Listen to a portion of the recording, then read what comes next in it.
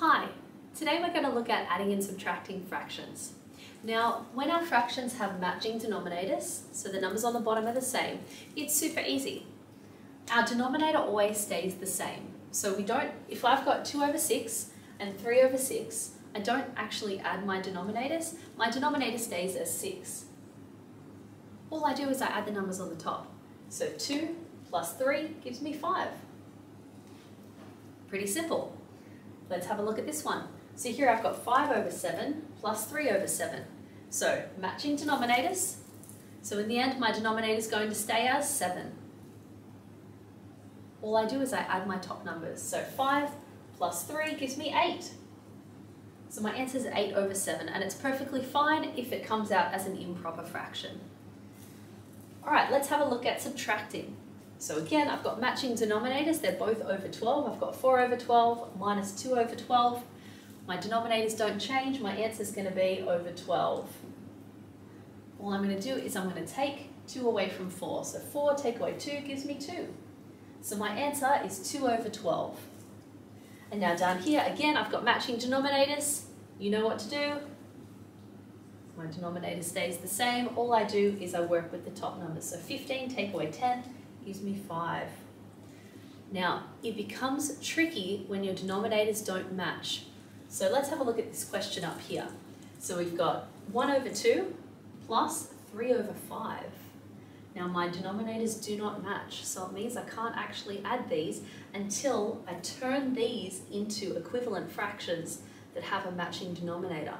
So if you need a reminder on what equivalent fractions are, go back to that video about equivalent fractions. But what we're going to do basically is we want to find a number that both denominators fit inside. So we're looking for a number that 2 and 5 both fit into. So the best number that I can think of is 10, because 2 fits inside 10 and 5 fits inside 10 equally. So I want to turn this fraction into 1 over 10, into a fraction over 10, I don't mean the number 1 over 10. And I want this one to be a fraction over 10. Okay, so what do I have to do? So I want to turn this half into one that's over 10. So I need to turn it into an equivalent fraction over 10. So what do I have to do to a 2 to turn it into a 10? What do I have to multiply it by? 2 times 5 gives me 10. So what I do to the bottom, I have to do to the top. So if I'm multiplying the bottom by 5, I have to multiply the top by 5 as well. So 1 times 5 is 5. Okay, so my new equivalent fraction is 5 over 10. All right, let's do this one. Change colours. So here, I want to turn this fraction into a fraction that has a denominator of 10 as well. So how do I turn a 5 into a 10? What do I have to multiply it by? I have to multiply it by 2. So 5 times 2 gives me 10, perfect. But if I'm multiplying the bottom by 2, I also have to multiply the top by 2. So 3 times 2 is 6. All right, now my new fractions, they both have matching denominators, so I can add them now. Perfect.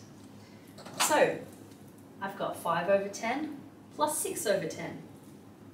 Because I'm running out of space over there, I'll just write it underneath.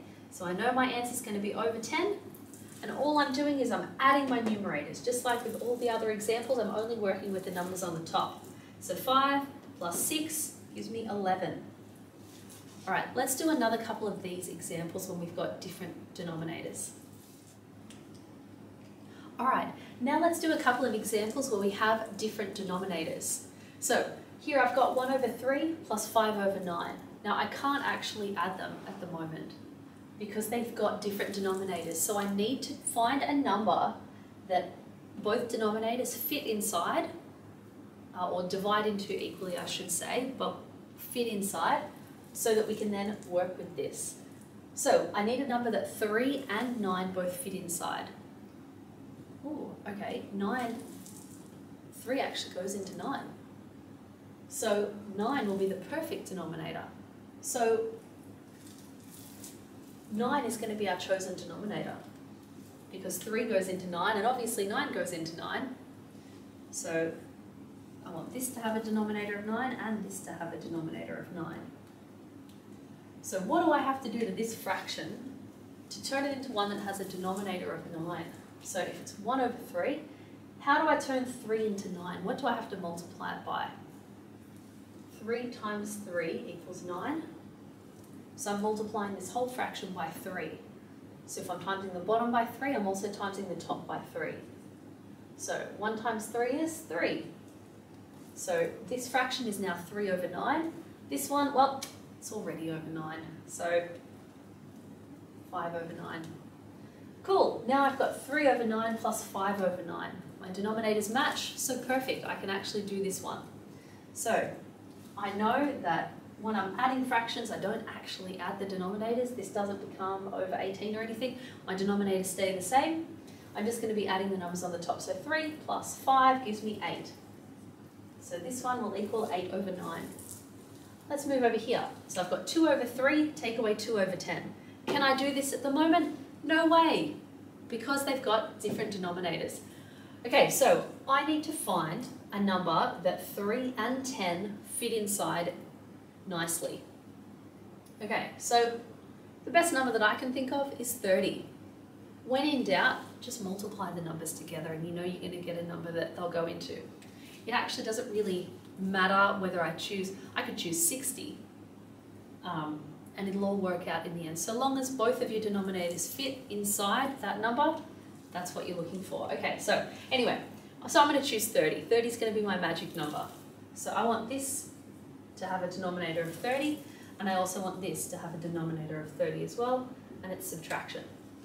Okay, so what do I have to do to this fraction to turn it into one that has a denominator of 30? What do I have to multiply this denominator by to turn it into 30? So 3 times something gives me 30. 3 times 10. So I'm multiplying the bottom by 10 to give me 30. Whatever I do to the bottom, I have to do to the top. So I'm multiplying the top by 10 as well. So 2 times 10 gives me 20. Perfect. Now, what do I have to do to this fraction to turn it into one that has a denominator of 30? So 10 times something gives me 30. 10 times 3. So 10 times 3 gives me 30. So whatever I do to the bottom, I've got to do to the top. So it means I'm multiplying that by 3 as well. So 2 times 3 gives me 6. Perfect. Now they've both got matching denominators, so I can actually do this subtraction now.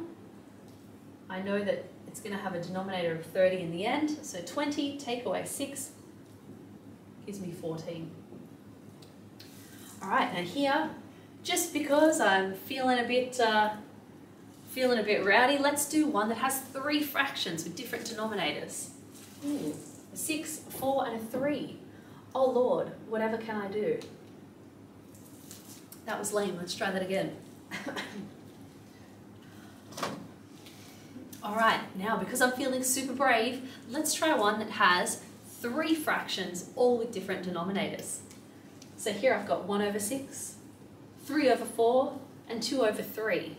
So I've got 3 different denominators. Same deal, I need to find a magic number that all 3 numbers fit inside. Okay, so 6, 4, and 3, the best number that I can think of is 12, because 6 goes into 12 twice, 4 goes into 12 3 times, and 3 goes into 12 4 times. So I'm going to turn each of these into fractions that have 12 as a denominator.